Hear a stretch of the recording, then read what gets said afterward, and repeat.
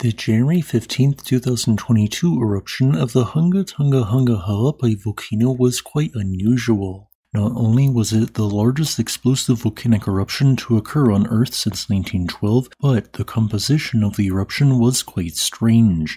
Typically, when a volcanic eruption ejects between 1 and 50 cubic kilometers of tephra, the composition is almost always the same, dacite or rhyolite.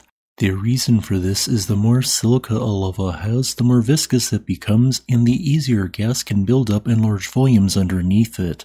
We can see this via the 5 largest explosive eruptions which occurred between 1900 and 2020.